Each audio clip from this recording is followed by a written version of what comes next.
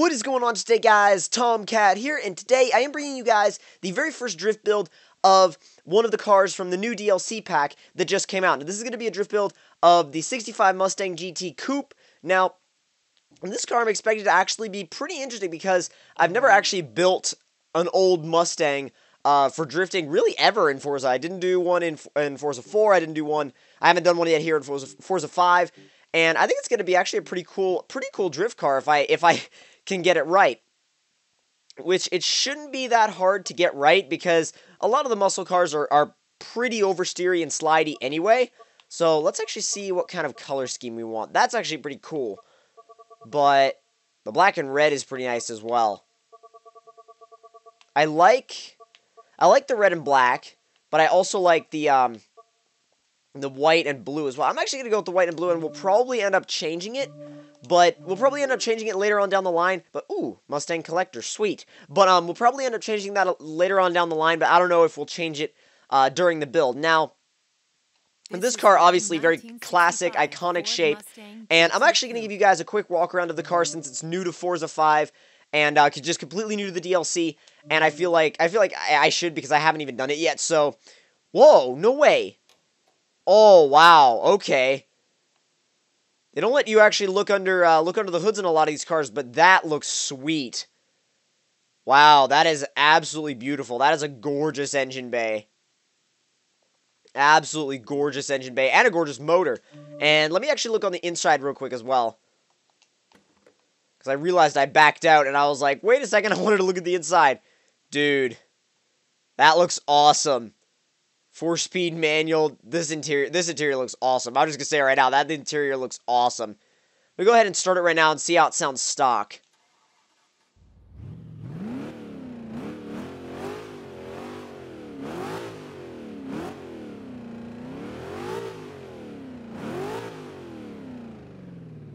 Yeah, that sounds pretty awesome. That sounds pretty awesome. It definitely has a deep, throaty muscle car sound to it. Not quite as deep as some of the others, but it definitely has that iconic sound to it. Now, let's go ahead and get the suspension out of the way first, because we're going to need to. We're definitely going to need to. And as far as a lot of the things we're going to do for this, one of the things that I want to make sure of with this build is I'm going to stick with the stock engine and build it up. I'm not going to swap it, although I could. I'm not going to. I'm not going to swap it. I'm going to build up the stock engine just to see what kind of power and torque we can get out of it because it's a strong engine. And you could swap a newer motor into it if you wanted to. You could do that, and it might be really effective because it's a motor, say, that you're used to, for example. But I would really like, personally, when I do a lot of these older muscle car builds, I like to keep the stock engine in there and build it up as much as I possibly can because a lot of them have a nice, unique sound to them that, I don't know, it's just a really cool soundtrack to have when you're drifting, and it's a really cool thing to do also to keep the car sort of original but modified at the same time. Now, we're definitely going to need to stick street tires on here because these old tires, these 1960s tires are not the best for drifting. We're definitely going to upgrade the rear tire width just a little bit. We don't want to do it too much. I'm thinking 225s will be plenty for the amount of power we're going to put in here. And as far as the rims go, probably gonna do something along the lines of some American racing wheels, and I think I've gone to the wrong place for those. To be quite honest, I feel like I've gone to the wrong place for those. They're probably in the specialized rims. Because, yeah, there we go. That looks pretty awesome.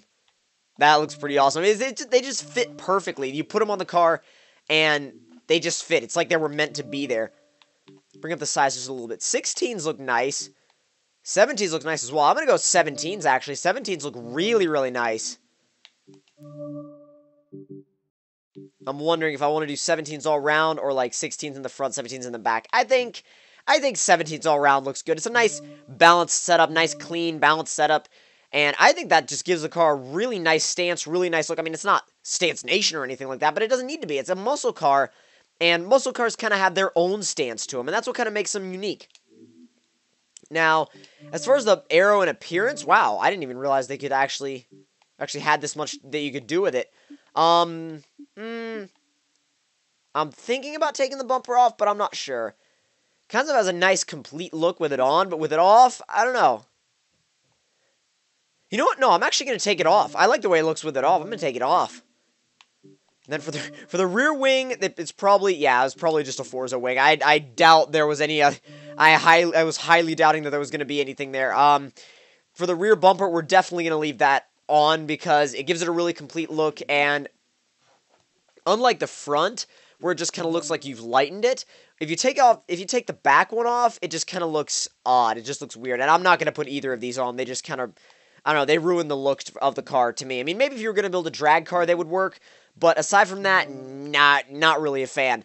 Now, as far as the aspiration conversion, we could actually put twin turbos on here, or we could supercharge it. And I want to be, like, on one hand, I want to go the classic American muscle route and do a supercharger, but on the other hand, I want to be unique and stick turbos in there. And turbos, you're going to deal with a little bit of lag, and a supercharger, the power is going to be a lot more reliable. It's going to be a really nice, smooth power band, but you're not going to be able to get quite as much power out of it. So, I really like turbos, but you know what? I do turbos a lot in my car, so I'm actually going to go ahead and put a supercharger in this one, because the supercharger is going to give a really even power band all the way throughout the power band, and also, it's going to give us that nice supercharger sound. So that will definitely be nice to have on top of this classic American V8 rumble that this thing is going to have. I mean, even more so than we saw earlier, or well, heard earlier. Heard earlier when I tested the exhaust just to see how it sounded.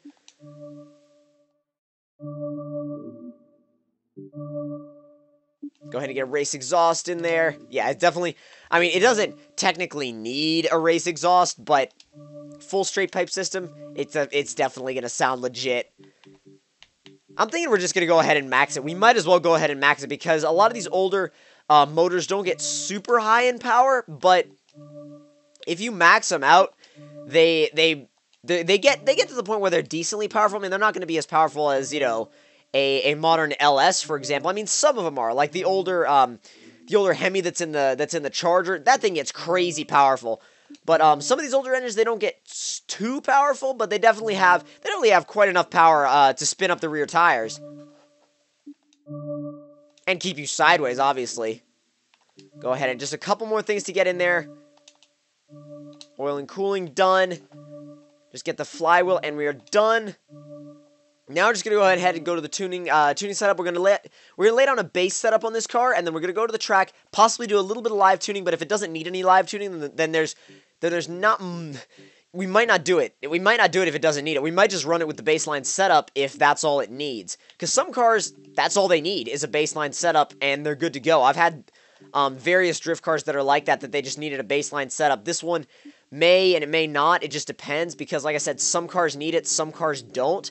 I'm actually predicting that this probably won't need any more messing with other than just a baseline setup. But then again, I could be wrong. I've been wrong about that on other drift cars. I've been actually completely wrong on some drift cars where I was like, nah, it'll only need a baseline setup. It won't need any, live tuning really whatsoever.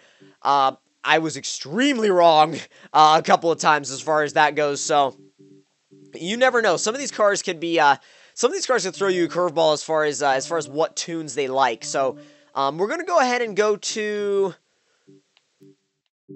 I go to Bernese Alps a lot, but I know I go there a lot, but I still want to go there. Prague I go to, but I haven't been there in a little while. I might go to Prague. Actually, no, we are going to we're going to the airfield. Full open course. Just gonna test this thing like crazy. Just see how it goes sideways. Do a bunch of burnout tests in it, and just see what kind of angles we can hold in this thing. Maybe do some Gymkhana style stuff around the airplane. That would be sweet. If we end up doing that. But what I might really want to do though is get this tune dialed in and make sure it's the way I want it. So let's actually go ahead and see how it sounds with the supercharger though.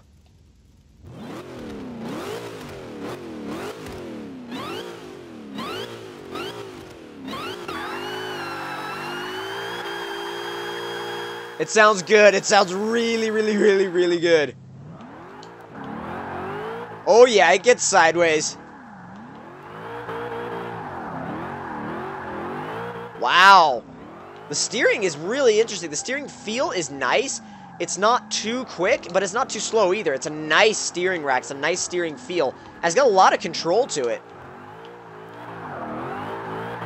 very, very easy to keep sideways. This is a very easy car to drift. That's what I'm learning from drifting this car. And I like this stock motor because it's very, very torquey. I'm glad I didn't swap it out for something else. I'm really, really glad, actually, that I didn't swap it out for something else because, like I said, oh, crap. Stop. Woo! Oh, geez. That was a little too close for me. That was actually way too close for me. But anyway, I'm really, really glad that I did not swap out this original motor, that I just, like, you know, just built it up, because it works really nicely. It's super torquey, and then you also have that extra power added on with the supercharger, so it works really nicely just as an overall package. I really like the way the power delivery feels. I really like the way it's just balanced. It's just has this nice balance to it. It's very smooth. It's not a car that's going to surprise you a lot. It's not going to bite you like halfway through a drift like some of my other turbo cars will. And I'll admit those cars may be more exciting to drive sometimes, but if you're looking for like maximum effectiveness, something like this, like a really, really reliable, really, really easy, simple base setup like this, you're good to go.